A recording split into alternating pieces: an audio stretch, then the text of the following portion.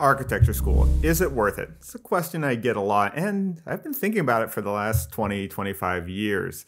That's when I decided to go to Cornell for undergraduate, and I eventually stayed on for graduate school. So obviously, this is like a very personal question. So I'm going to try to separate both my answers at the time along with the experiences I've gained along the way to hopefully break it down to a bunch of ideas that hopefully some of you that are wrestling with the same question will find useful, because what's right for one person isn't necessarily right for anyone else. And if anyone tells you that the answer to a question like this is yes or no, please do not listen to them. It's way more complex than that. So I think in general, context really matters. So for me, I was a suburban kid from just north of Santa Barbara, so not the most like urban or exciting environment. Neither one of my parents attended university, so there wasn't like a lot of pressure or pushing towards this. And it was like a pretty mundane experience growing up where there wasn't a lot of international travel, or we weren't these like super cultured, sophisticated, thoughtful, artistic metropolitan people. So for me, that was one of the initial things that intrigued me about architecture school. It just seemed like a way to see and think and engage in part of the world that was very different from the strip malls and suburban ranch houses where I grew up. So I did think about a lot at the time was sort of the cost versus the financial part. And financial stability was definitely one of my goals. But it wasn't the only one.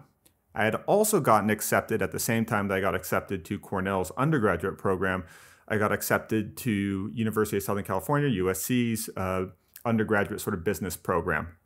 And so I was sort of like debating between these two things. And the way I sort of looked at it is sure, financial stability was one of my goals. Like I wanted to, do better than my parents and have some opportunity in life. I wasn't like super eager to make like millions of dollars or be incredibly rich. I just thought it'd be cool to make a good living, be able to do a few things that you want, and really like what you're doing. And so there was other goals as well. And I think at the time I sort of thought of them as creative fulfillment, right? The ability to kind of have some signature personality to what you're doing. And that definitely weighed in favor of an architecture program versus a business program. Although in retrospect, I think you can do business in a way that is also creatively fulfilling and that also has a personal signature on it. But architecture felt like the physical product that comes out of your work would have like a little bit of your creative DNA in it, and that was appealing. Another aspect was social respect. It seemed to me, not knowing a lot of architects, but it seemed like they were like generally well-respected people in society. They're often in like movies, they're cast as like the male sort of love interest, but like very generically, because it's just like it's someone that's like professional. So it seems like they kind of have their stuff together, but not quite as like mercenary as a lawyer and a little more creative than a doctor. And I think those are actually good comps because they're all sort of regulated professions that involve taking tests and being certified in the professional practice of them. Architecture just had this nice mix of being the creative version of a professional service provider. And so I thought like, oh yeah, if I became an architect, I think I would have like a decent place in whatever social fabric I ended up in whatever city I ended up living in. The last sort of part was, I think at the time I thought of it as fun, but now I sort of think of, because fun is kind of hard to quantify, I kind of think of it more as ease of motivation. And that's kind of how I judge how much fun I'm having at work is it easy to stay motivated? And I felt like with architecture, even if I had some success, it would still be easy to be excited about the next one. Whereas I had always kind of thought that financially, once I hit a certain level, I would lose financial motivation. And that's kind of played out to be mostly true. I've never just had this insatiable desire for more, higher numbers on the board. So it was kind of those four things: the financial stability, which, I think probably the upside for the business degree probably would have been higher. The creative fulfillment, that was like pretty spot on. The social respect, I think it just depends on who you're talking to. Different people sort of have different amount of respects for creatives, but in general, like, being an architect or professional designer is like pretty cool. It's never something you're like embarrassed of saying at a party. And the ease of motivation, I think that's been like the kind of home run and kind of true to what I was sort of predicting at that time. Is my design career has been a series of creative adventures that have been, as soon as I do one, I mean, sometimes I'm a little exhausted if I was really pushing hard on a deadline, but most of the time I kind of am excited to start the next one and do a few things differently or evolve on the last one or even take things in a totally different direction. So those are sort of the four buckets that I was thinking of.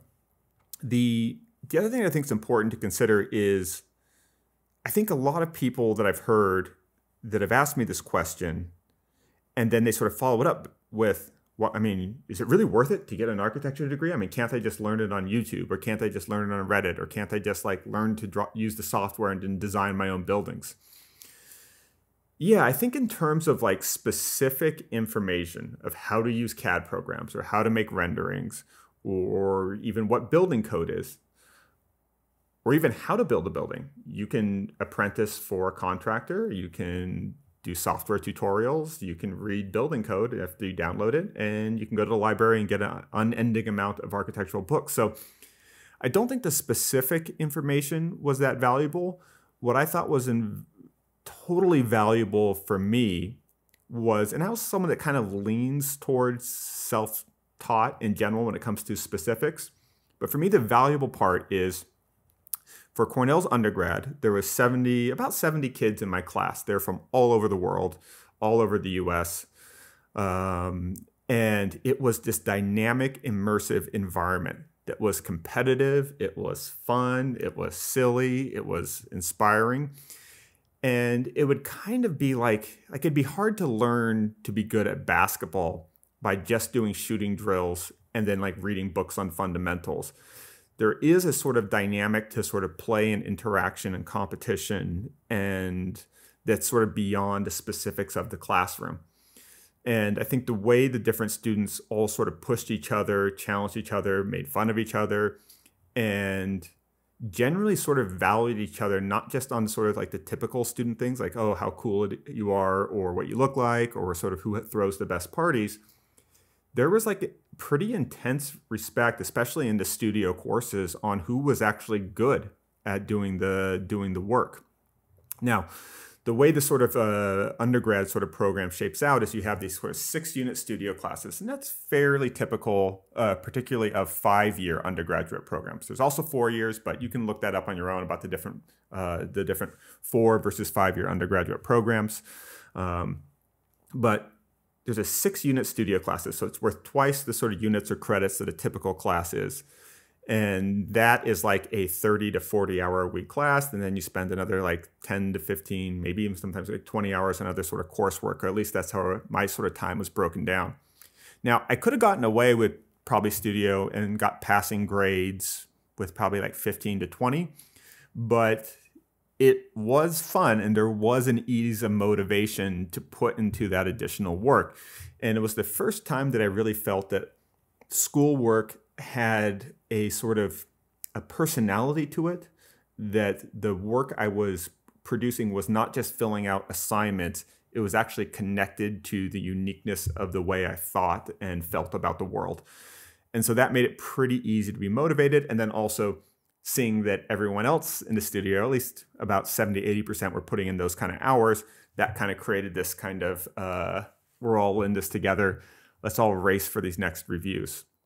So I think that environment of the students was the part that often gets missed when people try to break an educational program down into, what specific knowledge you learned that could just be pulled from a book.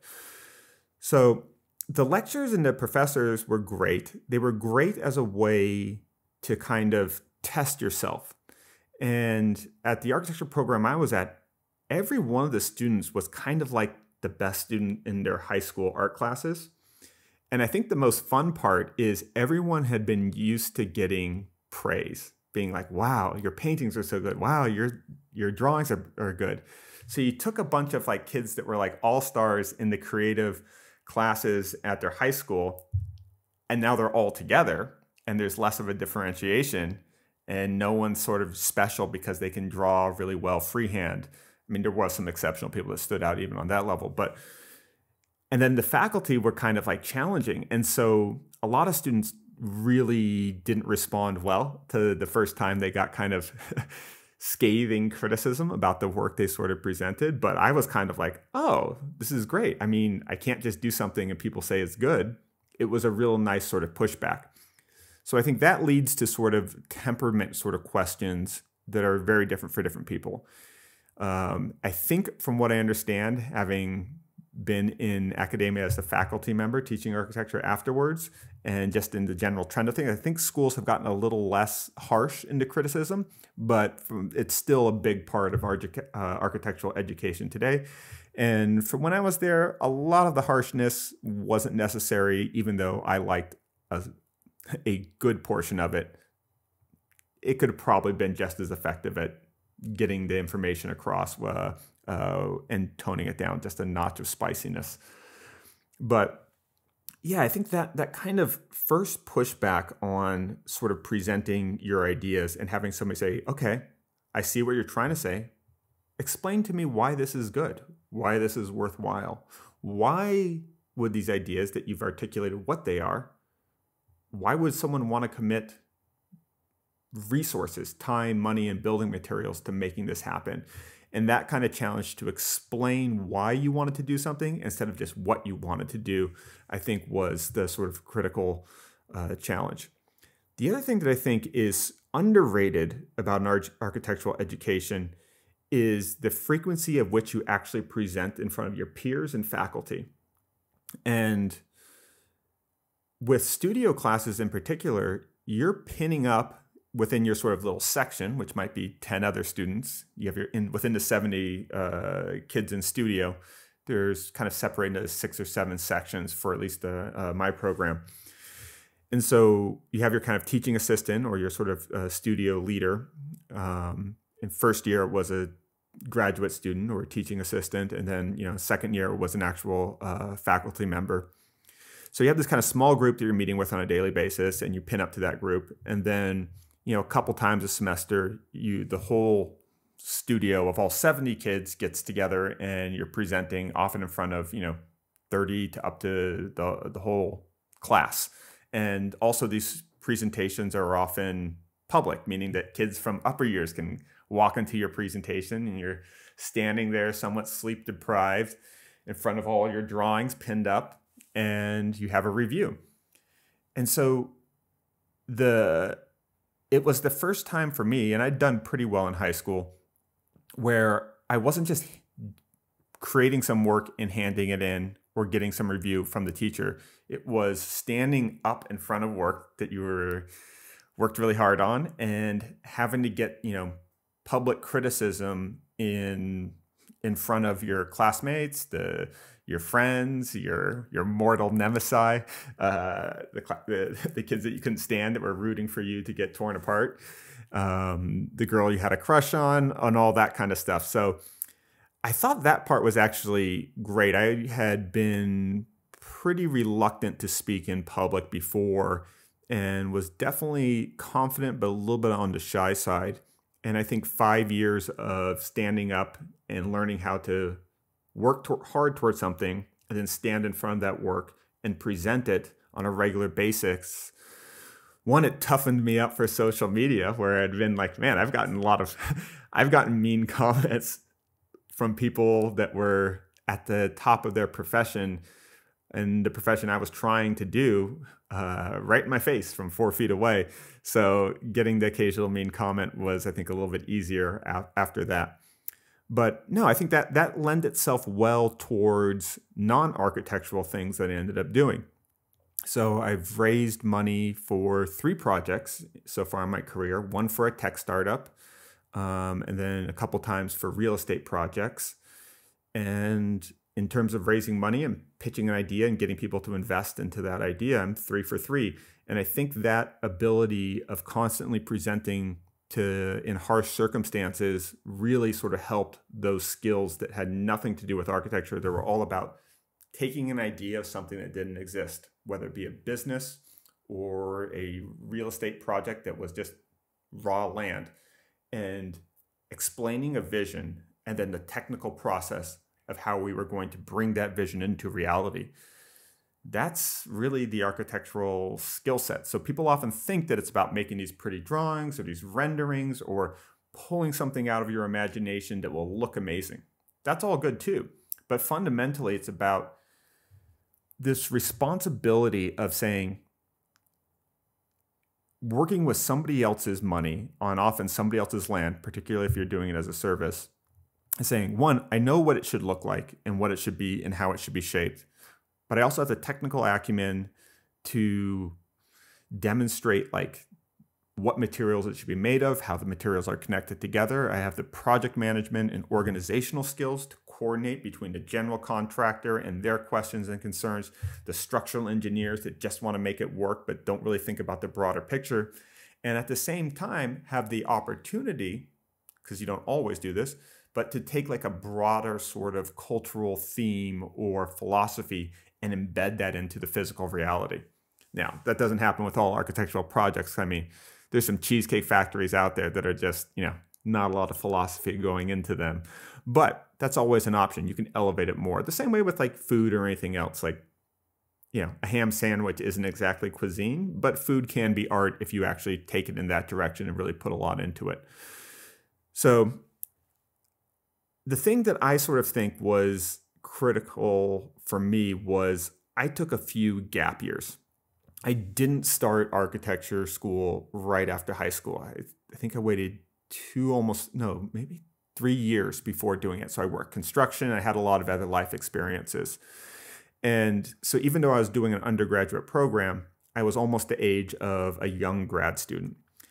And so when I think about it now, that if you're absolutely sure you want to go right into the architecture profession, where you're like, you don't care so much about the financial stability, you just want to make a decent living, which you can as an architect, but you really think that it's like the right amount of like social respectability that you want, you really believe it'll provide creative fulfillment, and you think it'll be tons of fun and you'll have no problem motivating yourself, and you just know that architecture is the career for you. Okay, yeah, right out of high school, accredited undergraduate program, and then you can, intern, take your test, and, start practicing.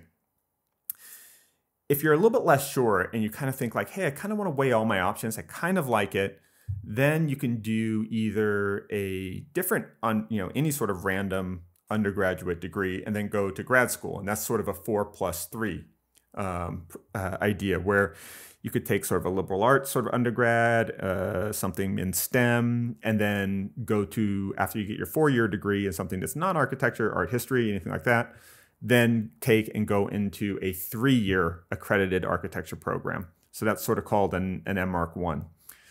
I sort of did the accredited 5-year undergraduate program at Cornell.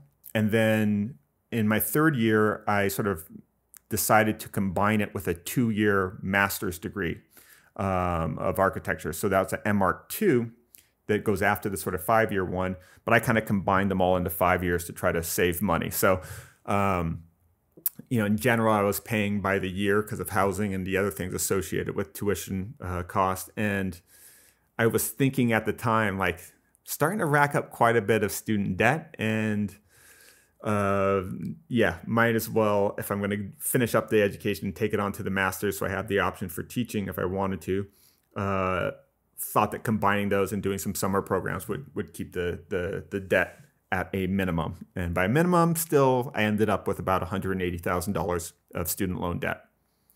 So let's get to just like the basic financials of it. Was it worth it economically? I graduated with about $180,000 in student debt. It's all paid off now. Took a while, but it wasn't too burdensome. Financially, the prospects coming out with a degree from a highly rated architecture program were pretty good.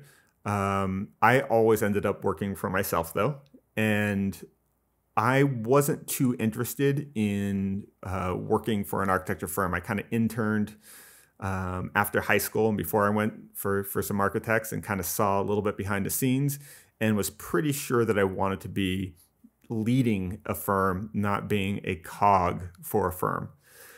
So I think that's another way to sort of think about it, and it should weigh into your questions is, if you're going specifically, you want to have this professional degree, right? You want to get that degree so that you can then get your license and be a practicing architect. Then yeah, the financial upside kind of minimal. You can do well, not quite as well as a lawyer, but not terribly. You look up, you can look up kind of the average salaries, and the way I would sort of do that analysis, I wouldn't look at a national average. I would look at the average for the program that you're getting at, and also their sort of hiring rates for their recent grads. And then I would look at it, cross-reference that versus what the average sort of architect salary in the city that you would like to end up living in. So I get it very specific to your university's program, because it's a big difference between the higher programs and some of the ones near more in the middle. And then the cities is a big difference. If you're my architecture friends in New York, they make a lot more than my architecture friends in St. Louis or my architecture friends in Colorado, but they also have higher expenses. So factor in those things when you're factoring just that strict sort of financial part. If you're someone that feels like that's not enamored with the profession and is just like, hey, I want to make buildings a certain way, and you're all about sort of making buildings. And I've had a few people come up to me and being like, well, I heard that most architecture students can't design a building even after they graduate and have a master's degree or an undergraduate degree. It's true that some can't, but a lot of them can. Me and my classmates certainly could, because we focused on that. It's just that it's more like, it's not that they don't teach you that. There's tons of classes on sort of technical proficiency. Structural classes for architects are required. HVAC, buildings, mechanical systems are all required. Even professional practice is a required course for the 5-year undergraduate accredited degree. It's just that there isn't the peer pressure or kind of social kind of cachet associated with performing well in those. So it's not like a strict thing. Like, some students took those very seriously. My co-founding partner for Zero Energy Design, the architecture firm that I founded with Stephanie Horowitz,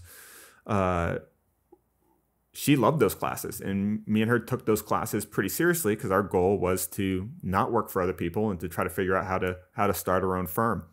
So, but there isn't the same kind of like, no one's coming up to you at the end of the year being like, how'd you do in, everyone will ask, how'd you do in studio?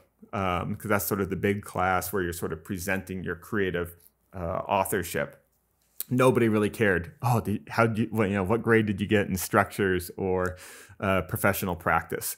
So there's information there. It's just not necessarily, there isn't this kind of social or cultural weight in the atmosphere kind of pushing excellence in those subtopics as much. Also, we were lucky enough at Cornell to have a really strong engineering department too.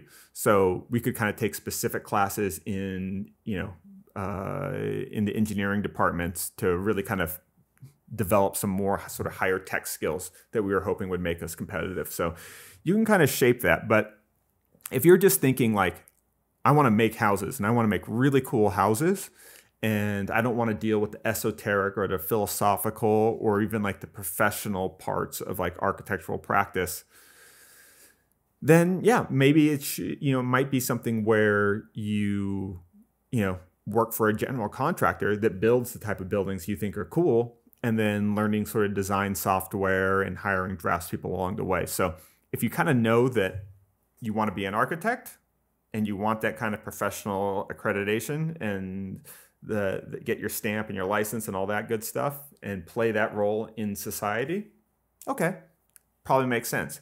If you just say, I want to make really cool, sick houses in this very specific environment, then yeah, getting a general contractor's license, certainly a lot more expensive, and saving, a lot of money on tuition and a lot of time on getting right into it certainly could make sense. So to sort of summarize before we get on to some specific questions that we got, I would say, yeah, if you know that you want to be an architect and you want to do the profession, great. But remember that the profession itself, and we'll do future videos on what it's like to be a working architect or designer, and we'll probably do some interviews for that as well. You don't quite have the creative autonomy in the profession right out of school that you do in school. So school is actually really fun because you're given these hypothetical projects that you're in complete control with. In reality, most architecture, there's exceptions, but most buildings are not designed by one person. And the bigger the building, the more people involved. And the more people involved, the less individual autonomy that you have. The bigger the building, the more the building costs to make. And there's financial pressures and all these things that impact that kind of, that purity of your ability to enact and embody every part of your creative desire. So it's not a free-form, creative, expressive profession the way like being an artist is. It is one with a lot of constraints. Architecture is a dependent profession, and it's a service.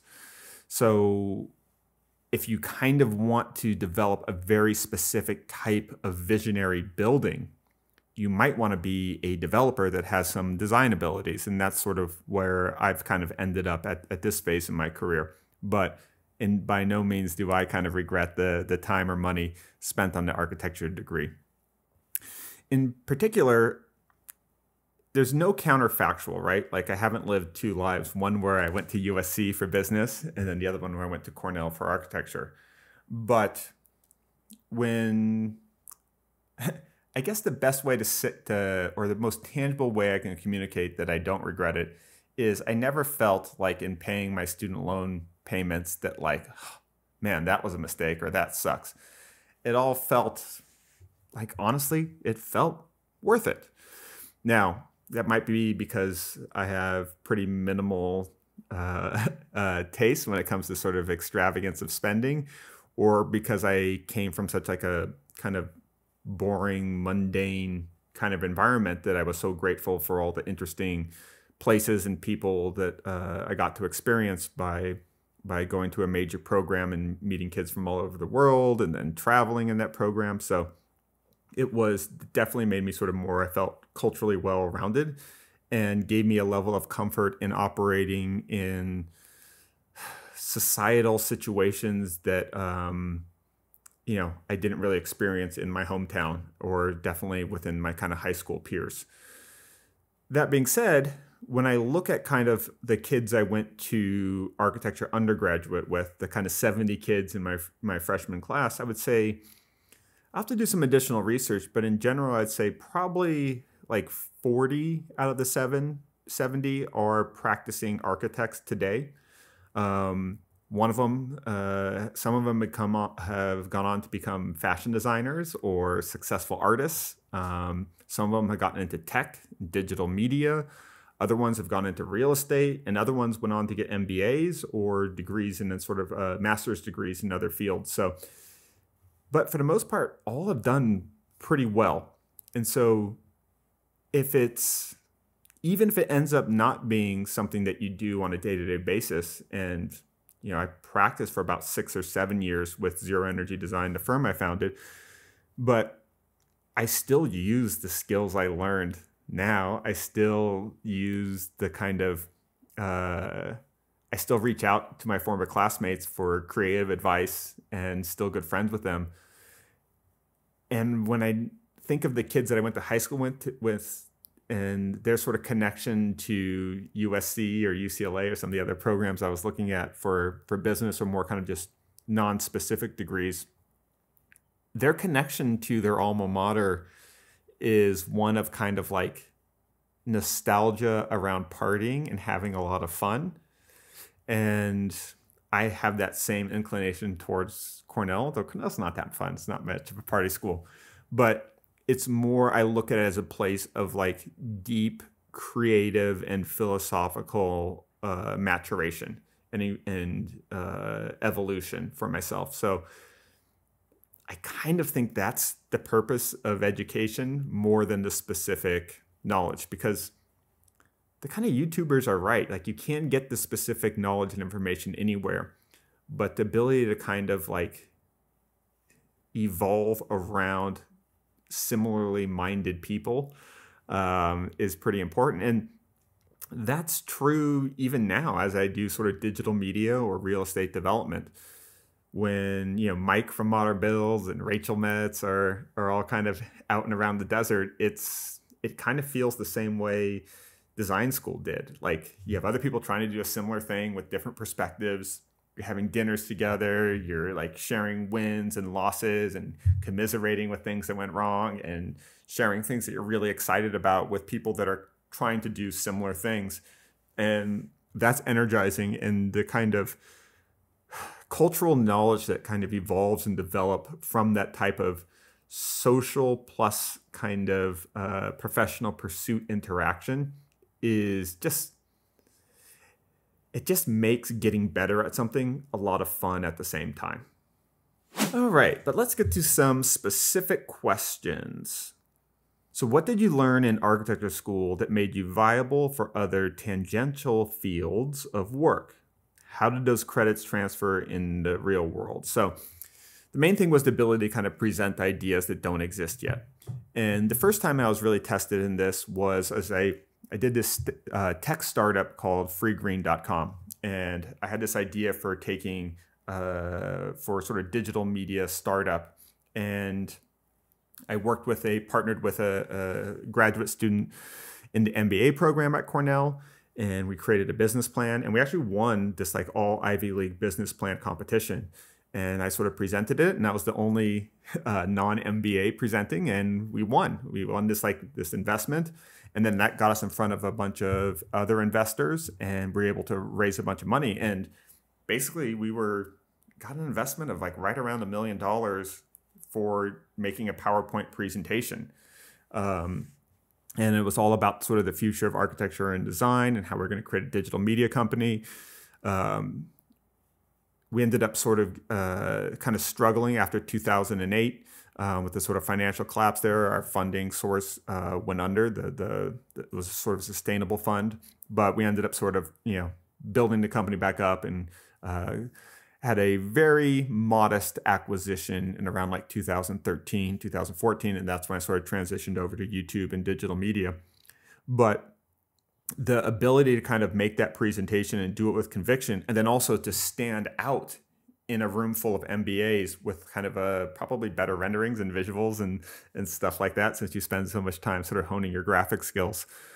It certainly was able to compete in a business environment with people that specialized in that, and not just compete, but kind of stand out. And I think a different perspective can be useful in doing that. So that was helpful. In general, I'd say like the pace of architecture is really interesting too.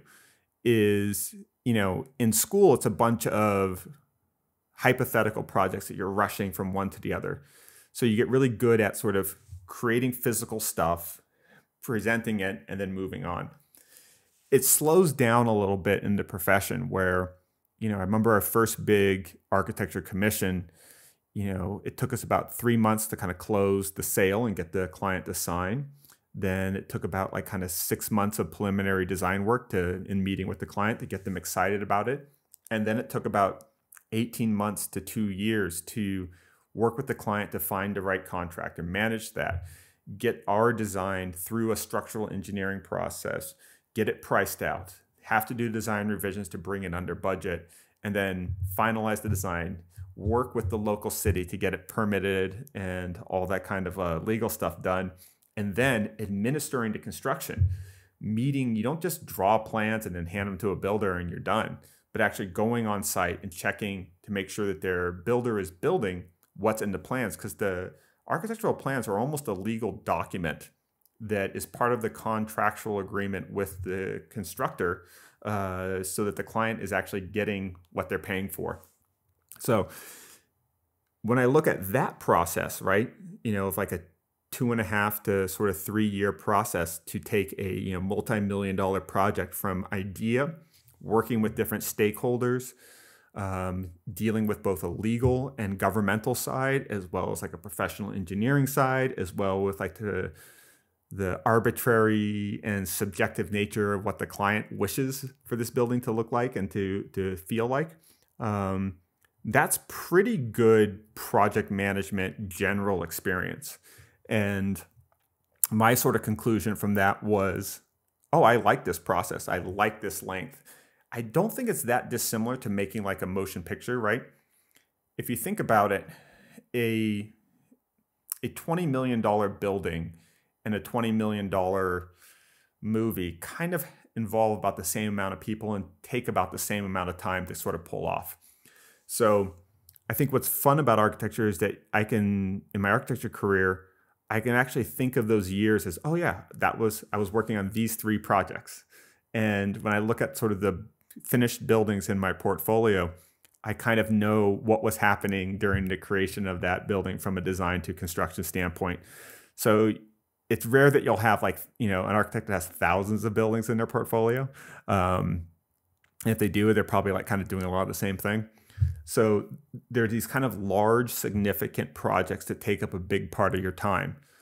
All the more reason to not get stuck designing, cheesecake factories or strip malls or something like that, but something that you actually feel really good about. So same thing with like movies, like, movie directors, it's not like they make 100 films. I mean, what Tarantino's done, like maybe he'll do 10, maybe 11, hopefully more. But yeah, they take up big chunks. One of the things that made me sort of interested in doing what I'm doing now is you get a little bit more immediate creative benefit and reward by doing smaller projects. So when I build a piece of furniture, I can go from idea to completed, finished piece to edited video that's seen by a bunch of people in like 1 to 2 weeks. So I think now what I really like is not designing buildings for other people, but working on one or two big real estate projects at a time that I'm kind of designing for myself. I still hire architects to do the responsibilities and take care of the drawings and project management, a lot of stuff. But I love the creative process of having a couple big projects going on consistently, but then I mix in a bunch of like sort of quick rapid fire furniture projects or sort of experimental installation pieces and things like that, or just experiments with materials. And that allows me to have sort of creative reward on like a weekly or monthly basis, but at the same time feel like I'm contributing to something more significant and of a bigger scale that will last a really long time. So yeah, I think architecture is good for all the other tangential things you could do. But I think you would probably say the same thing about just anything else. Like being a good writer is good for just about everything else. Is architecture protected from automation or artificial intelligence? Should I go get an architectural degree if everything's going to be done by artificial intelligence in a few years? So artificial intelligence is going to impact every field the same way computers and internet impacted virtually every field. I don't think it gets rid of architectural jobs per se. I think it changes them. I'm involved with a couple AI startups in the design field. Skip is the main one. I've done videos on that. But I think there's this mistake that people think they're paying the architect for a set of drawings, like they're commissioning a custom suit. Like, okay, I want a building with the living room here and the dining room here and the kitchen open concept to here and so on. And then the architect makes the drawings and the client says, yes, change this, and then they're done. Now, in most professions, you're paying not so much for labor. You're paying for someone to take responsibility within a professional context. So for the hotel that I'm working on now, we hired an architecture firm, and they're responsible for coordinating all the notes from the engineers, the utility companies, the general contractor.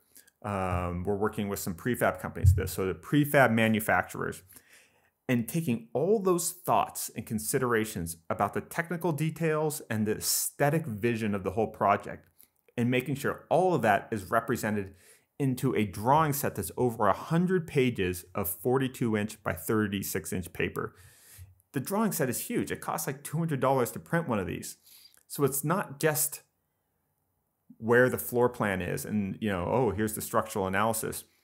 It is a business proposal embedded into paper with coordination from all these different disciplines. And then also the client, in this case, me and my business partners, are our dreams and wishes as well. So you pay for responsibility, and we have artificial intelligence that's very good at removing certain parts of the labor chain, like renderings. Renderings will probably get easier and easier and cheaper. But somebody still has to put the inputs into the rendering, and someone still has to present an aesthetic or a taste that'll work well for the goals of that project. So there's still editors and curation and control and responsibility that's needed. I think it'll just be less tedious labor. Now, I actually think that makes architecture a more desirable career, not a less desirable career. Because a lot of entry-level architecture positions right out of school is you're detailing fire stairs. That's like the joke. So if you're designing like how, high-rise housing, back in the day with 2D AutoCAD before Revit and the 3D models, a junior level draftsperson would have to kind of go in and do every single drawing sheet to make sure that all the fire stairs line up, show the exact railing detail and all those kind of things.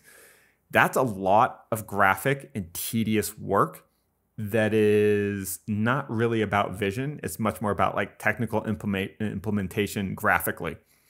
So I think the AI will reduce a lot of those labor tasks, but what we're a very, very long ways away is from the actual sort of philosophical and creative direction role, and then also the project management responsibility. So, until we have artificial responsibility, the top jobs will be pretty safe. Now, would I start a firm that does renderings now? Probably not, unless I was really on the cutting edge of using the software and could undercut a lot of the existing firms. For context, technology shifts are a huge advantage for younger people. So we launched our architecture firm in around 2006. And Revit, which is the 3D model version of Autodesk AutoCAD, was pretty new. And a lot of residential architecture firms weren't really using it yet. So we built our firm around technology that was pretty new, BIM, or Building Information Modeling. And we can incorporate energy modeling, and we're really marketing towards like green and sustainable design. And we had in-house engineers that could do all these calculations to prove that the additional insulation and things we were doing were going to lower your utility bills. So even though we had no experience against the people we were competing with in the residential architecture market of kind of the New England area, mostly Boston to Cape Cod, a little bit of New York, we could compete on a technological basis that a lot of firms with 10 to 20 years of experience were not even close to integrating. So young people tend to be good at the newer technology. So we used Revit, or Building Information Modeling, as a competitive advantage to elevate our careers faster and outcompete older, more experienced firms that had bigger portfolios. I think there's an opportunity for college grads now, or kids in college, to get really good at generative AI and going to clients saying, hey, this experienced firm, they have a lot more experience in architecture, they have a complete portfolio of built work, but ask them how many renderings of their kitchen. Are they going to show you renderings of every single room in your house? Will they offer you unlimited sort of feedback and switching and changing? Will you get complete animation walkthroughs? A skilled student that knows how to prompt AI and to load up some models so it's more kind of three-dimensionally accurate and not just like, pixelated renderings, will have an advantage. It doesn't mean they'll win every commission, but they have a shot at beating out with that specific leverage technology more experienced firms that maybe just haven't been playing around with that stuff as much. So for young people, AI will probably be an advantage for sort of skipping the line if they sort of get into it. And just remember, you get paid the small bucks for your brute force labor.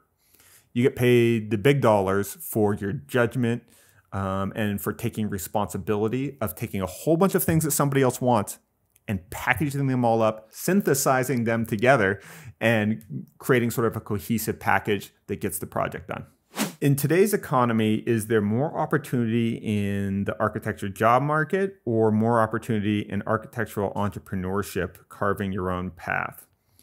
Well, I mean, entrepreneurship, you look, in America, you get paid not for how hard you work. You get paid for taking risks that you get lucky enough that pays off. You get paid for bets that you win. So the upside is entrepreneurship. The stability is in high quality professionalism. So, if I would have stayed on at my architecture firm that I co-founded, like everyone there gets paid pretty well. Like it does well, but you're not going to have years where, you make an extraordinary amount of money. You're not going to hit these sort of financial home runs. You'll see this like slow, steady progression. And then you'll start to make decisions about, okay, do we want to make 20% more money this year? Or do we want to maybe have better quality of life as people start to have families and stuff like that? So within the profession, if you do a good job and kind of have a good team around you, you can do quite well. But it's not like you're going to have these like windfall years necessarily. Whereas with sort of real estate development, one project, super stressful, took 3 years, a lot of risk, felt like it maybe took years off my life. But the financial sort of results from that were probably bigger than any sort of 4 or 5 year stretch I could do at my architecture firm. So you get paid for risk, and you get paid for risk that works out in your favor. So I think you can kind of mix and match as needed. In terms of the architectural job market, I think there's always responsibility needed in the built environment. If you look right now at what's happening in commercial real estate, particularly office buildings, there's so many vacant office buildings in cities. The prices will probably have to come down a lot, and it's not easy to convert office space into residential towers. But as the prices continue to drop, there'll start to be more and more initiative into that. And that's like a huge, huge pipeline. If you take a place like San Francisco or even New York to some degree, and each one of those mostly empty office towers, eventually the price will come low enough. And unless there's a big change of people going back into the offices, which looks unlikely, you're going to slowly start to see a lot of that stuff converted. So there's always shifts in society that need a response in the built environment.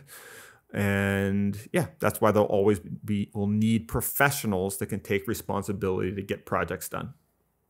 As an aspiring architect, what software is the best to learn? What software is outdated? And what best serves architects these days? Okay, so the first 3D modeling software I used or I learned was FormZ, which is more of an industrial design software. Like nobody uses it anymore. It was not uncommon in 2002, but not competitive with anything else, and probably would have been better spent learning Grasshopper or Maya or just focusing on Fusion.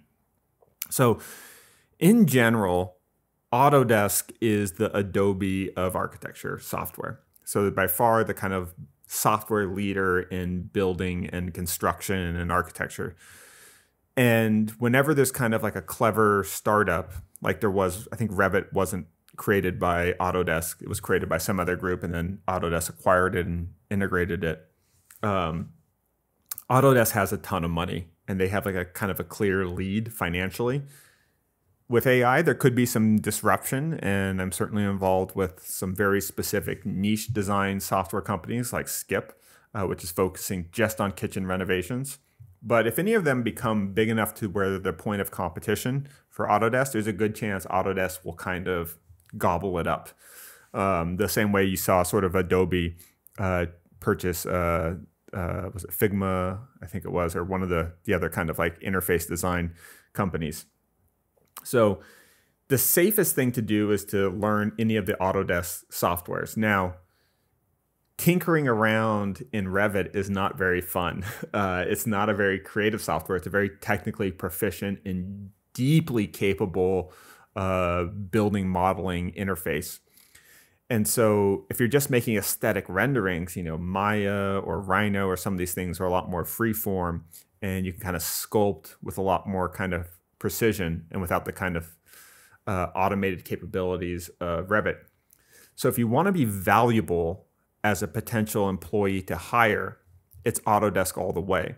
If you want to kind of expand your creative vision into sort of 3D printing buildings or like CNCing, interior design pieces, then, maybe Fusion, which is also Autodesk, or, some of these other more Rhino or Mayas or more sort of responsive 3D modelers might be better for you. So if you think that you're going to be more hands-on and eventually end up in the more kind of artsy furniture building, occasionally do a building, but a lot of interior work, build, cut, and install it yourself, yeah, I think any sort of 3D modeling that you feel really expressive in is probably the best bet.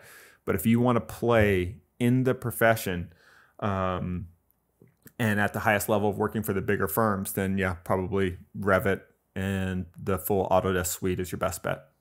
So for today, I really just wanted to cover the question of architectural education.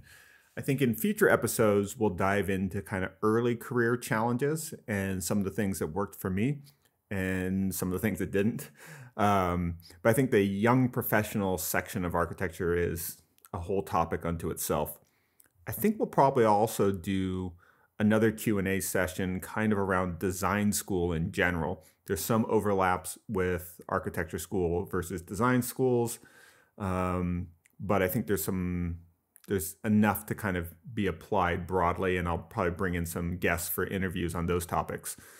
In general with this channel is I finally think that I get a lot of questions. I don't answer a lot of questions in the main sort of homemade modern videos, and occasionally I answer a DM on Instagram, which you should follow.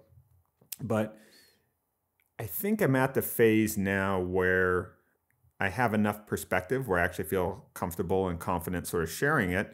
And more importantly, there's also the ability now to build a body of work of how I think and respond to questions. And I really like the idea of building my own large language model so that I can automate this and also talk to myself. I think that's a pretty cool way to scale your own sort of creative thought process. So all those things have sort of led to the motivation to create a talking show. So on this channel, what you'll see is we'll do a lot of Q and A's like this. So that means questions, put them in the comment section below. This is produced by Shane, my longtime creative partner and camera person and editor. He'll be sort of packaging it up and going through those questions and serving them up. I kind of don't like seeing them too far in advance because I think off the cuff is a little better. And yeah, they can be on any sort of topic. So the things I feel pretty confident talking about are architecture, design, digital media, small-scale entrepreneurship. I am not the person to tell you how to get rich because it's, well, one, why? And two, it's like that kind of advice there's plenty of people doing it. But I do feel comfortable sort of, leaning on my past and kind of explaining what kind of creative projects have been both rewarding financially and then also sort of rewarding from a sort of creative standpoint as well. So small scale entrepreneurship, how to build your own first home. I think that's a really fun topic. I think we'll do a whole series on how to turn raw land into a nice house. I've done that a few times now in 3 different locations and pretty soon a 4th. Digital media stuff. Again, I'm no Mr. Beast or Colin and Samir are pretty good at that from a broad standpoint, but specifically on how to sort of translate a creative profession or pursuit like art, design, or architecture into some sort of social media following. I think I got a little bit of insight there. And the other thing we'll probably do here is share some of my more abstract building experiments. So Homemade Modern is where I show a lot of the sort of finished DIY to woodworking to light construction renovation projects. The Modern Home Project is where I show my complete ground up builds, like the shipping container house. Go check that out if you haven't seen that. We built the shipping container start to finish in Joshua Tree.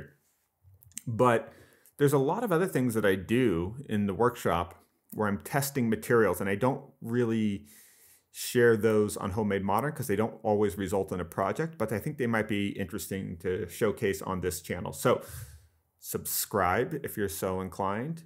Load up your questions in the comment section below.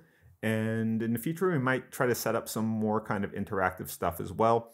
But yeah, I think the main goal is to build a database of my answers so that we can provide those answers at scale in the future. Thanks for watching. Bye.